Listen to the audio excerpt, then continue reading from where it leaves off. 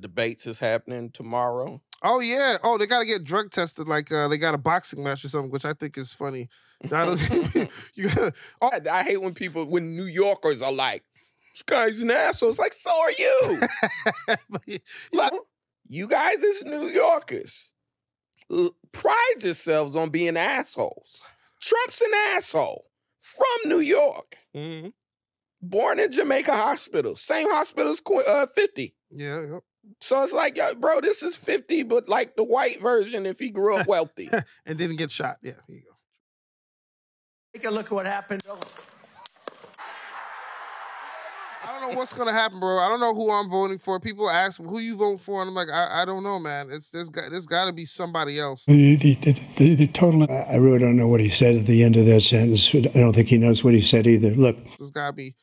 I can't believe we haven't thought Bernie Sanders out by now.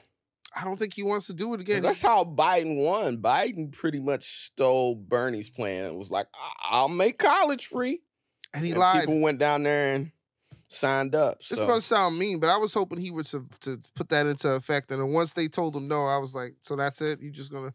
Well, that's the thing. You make promises and then blame it on Congress. It's like, they wouldn't let me do it. You got kids. I don't know if y'all are running the plays that my parents used to run of like, go ask your mom. And then your mom goes, nope. And you go, oh, shit, y'all talked about this last night, didn't y'all? So you're going to keep saying yes. And then her saying no. And then so kind of looks leaving like the it bad guy. Yeah. Right. Good cop, bad cop. Yeah. So, yeah.